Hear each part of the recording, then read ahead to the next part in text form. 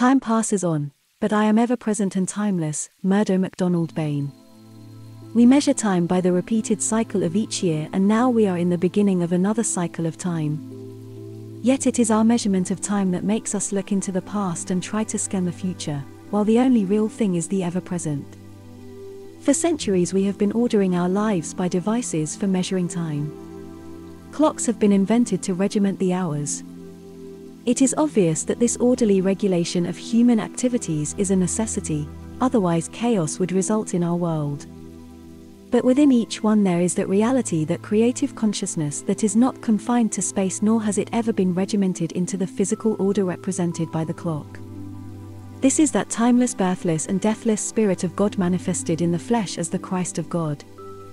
This then is the ever-present key to all our problems, past and future, yet few can comprehend it.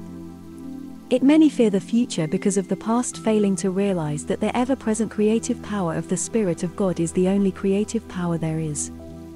You have only to compare 1 hour of distress or worry to an hour of pleasant relaxation and concentrated thought on the power of this indwelling timeless reality to realize its omniscience and its omnipotence.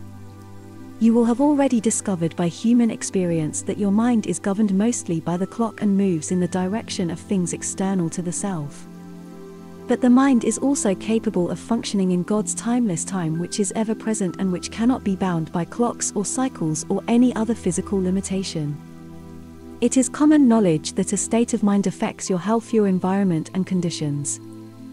If you are thus controlled by time, your state of mind is not conducive to a perfect state of the body. Yet if you will give full mental cooperation to that which is forever present and perfect in itself, the state of mind will be one where all is possible. When you are completely lifted out of the conception of physical time and mortal belief and make direct contact with the Christ within, the Word that was with God, the Word that was God and the Word that was made flesh, you would be healed, lifted out of your physical boundaries of time and space. You would discover your own wonderful divinity through the recognition of this truth, knowing that the Word that was made flesh cannot be subject to any condition except you believe it is subject to conditions and limitations. By earnestly seeking, you can make contact with your Christ self, the Spirit of God manifested in the flesh, and thereby transform your vehicle of flesh by the divine energy that is limitless, and only hindered because of your misunderstanding of the true nature of things. For this divine energy is not subject to time, space, or condition. Although you cannot comprehend what it is, yet it can accomplish instantly what no human aid can accomplish. No matter how long you have been captive to your burden, no matter what man-made concepts say about your condition, you can be helped and healed. For you will know that you have touched the hem of the garment of that divine energy from within. You reach the peak of your understanding through self-illumination, and this makes you the omnipotent onlooker upon the appearances and limitations of human concepts. You will function in God's timeless time, for God is always present every moment of time. You will bless every atom of your body with the inrush of His divine energy, to be renewed by that timeless presence of the Christ from within that sees and knows God the Father to be the only living being, therefore never separated from Him. I and the Father are one. The Word was in the beginning, and that very Word was with God, and God was that Word. The same was in the beginning with God. Everything came to be by His hand, and without Him not even one thing came to be that was created. The life was in that Word, and this Word is the light of man. This Word is the true light that lighteth everyone who comes into the world. Call no man your father on earth, for one is your Father which is in heaven. This is the blessing that I give you at this time, so that time will fade into nothingness and the eternal ever-present will take its place. With this realization, your healing will not just end in being healed, but all those who look upon you will see the radiance of the Spirit of God shining in your countenance, and all can share your good by acknowledging it.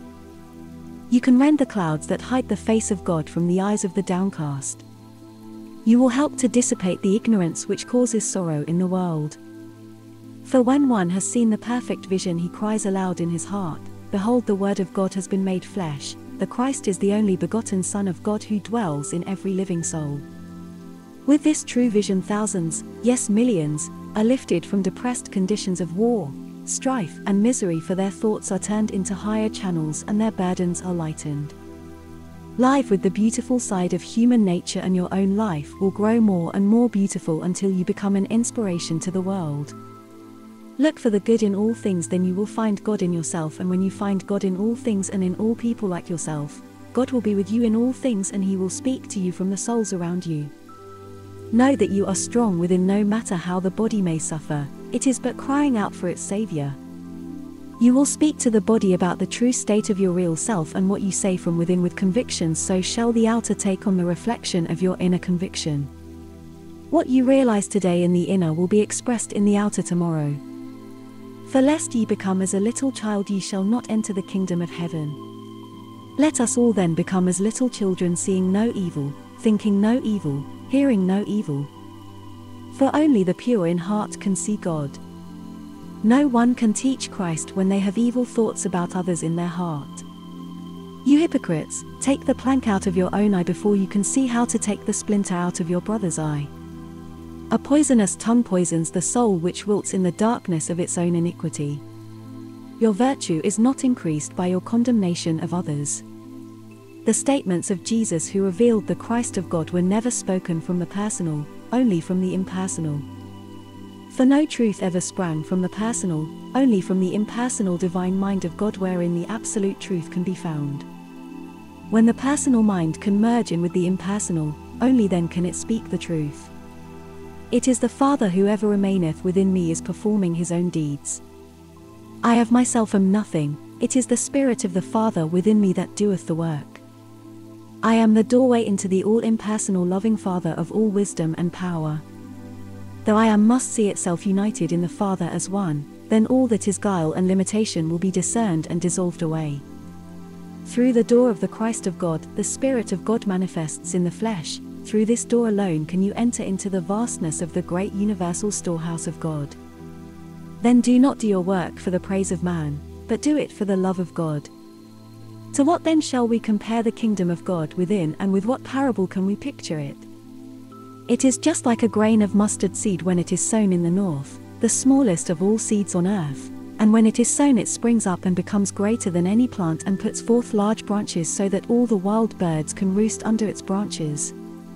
This means that when the seed is sown it grows while you sleep and puts forth its shoots in all directions, for seeds sown in divine mind grow apace.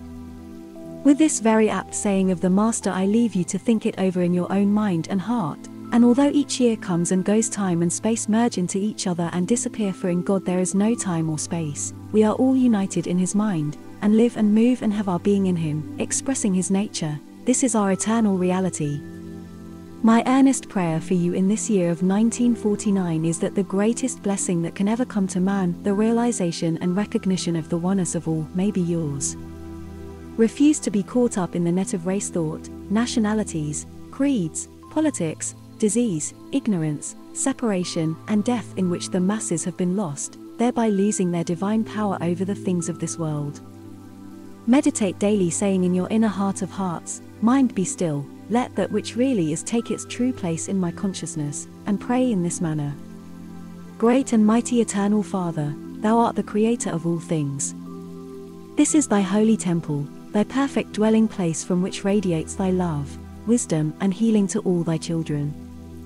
I am filled with Thy mighty healing power, Thy inspired wisdom and divine love, and I am glorified by Thy radiance in me.